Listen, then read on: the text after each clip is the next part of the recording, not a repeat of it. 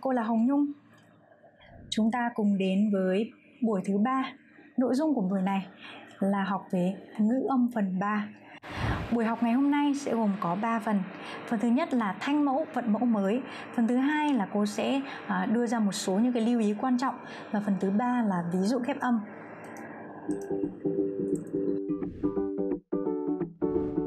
Trước khi vào nội dung bài mới thì cô cùng với các bạn sẽ ôn tập kiến thức buổi trước. Đầu tiên là ôn tập về thanh điệu. Các bạn bấm dừng video và luyện lại cho cô 4 thanh điệu này nhé. Sau đây thì cô sẽ đọc bảng này cho các bạn. Thanh 1 này, cao độ 5 năm. Chú ý cho cô này, cao độ 5 năm. A. Thanh 2, cao độ từ 3 đến 5. Á. Thanh 3, từ 2 xuống 1 sau đó lên 4 này. Á. Và thanh 4, từ 5 xuống 1, mạnh dứt khoát. Chú ý cho cô là mạnh dứt khoát này. A.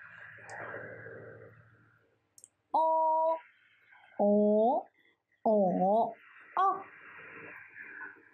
Ua. Ửa. Tiếp theo này. Hẳn cao, nán pháng, nỉ lái, bằng công, ma mà, ta men, hẳn ta, mì phan.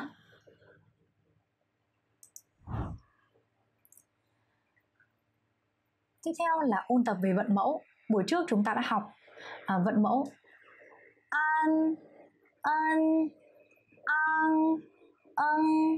ung. Bài học ngày hôm nay đến đây là hết rồi. Các bạn bấm nút theo dõi và thông báo ở bên trái để nhận những video mới nhất nhé.